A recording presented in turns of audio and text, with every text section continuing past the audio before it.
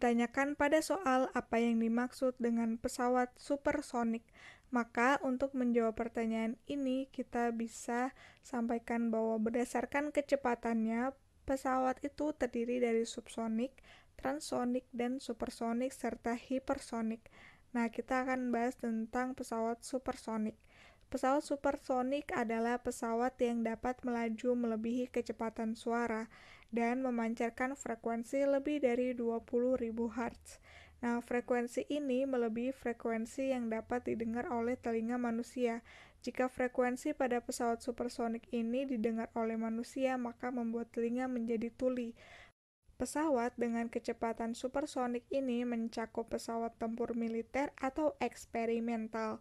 Maka itulah alasan mengapa pesawat militer tidak boleh sembarangan terbang di area penduduk, karena untuk menghindari suara yang sangat besar.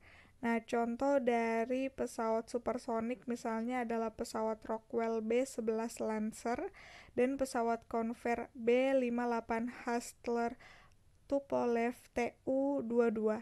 Jadi itulah yang disebut dengan pesawat supersonik, penjelasan dan contoh-contoh pesawatnya.